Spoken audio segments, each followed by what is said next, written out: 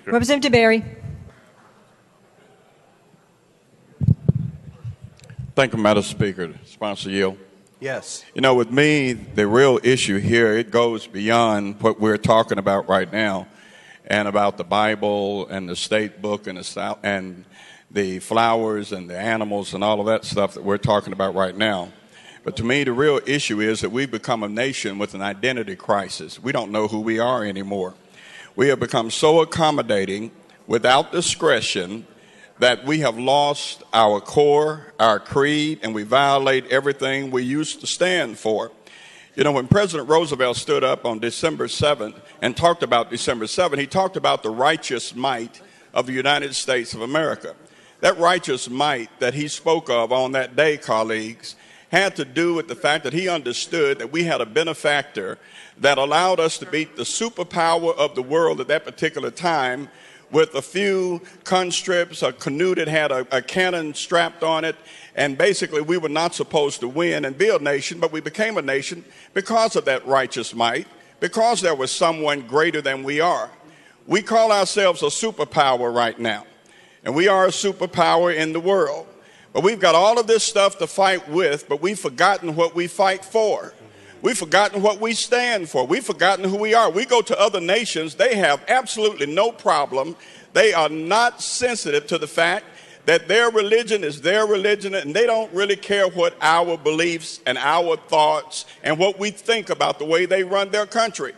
We've opened up the doors to everything, and that's fine. We have the greatest document ever written by mankind, the American Constitution. But it is a document that was written by men who were tempered by a greater document than themselves, or than the Constitution, and that's the Word of God. It's not even about whether or not we make the Bible the state book. It's about the fact that when we look at our grandchildren and our children right now, men and women of this chamber, we better start thinking about something. If we want to pass on to them the great blessings and the tremendous opportunities that we've had as Americans ourselves growing up in this great nation, it scares me to think, and it frightens me to think what this nation is going to be 10, 15, 20 years from now if we don't start standing up for something right now. We sit down on a seat of do nothing, lean back on the elbows of do less, and say, wake me up when it's all over. Americans had better wake up.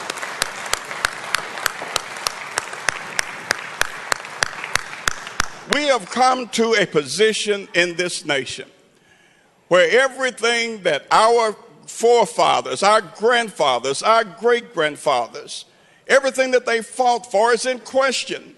We're taking crosses off the graves of men who gave their last measure of devotion for this nation. We're taking the crosses off of their graves. We're speaking against them and speaking against everything that they died for, as though it means absolutely nothing. This is greater than the Bible becoming the state book of Tennessee. Our enemy said over 50 years ago that they would take this nation without firing a shot. They said they were going to divide us from within. They were going to make us destroy ourselves. And the way to do that is to make us forget who we are, what we are, whose we are, and what we fight for and stand for. Good gracious of life. Why don't you stand for something, and stop falling for everything. Mr. Clerk. Thank you, Madam Speaker.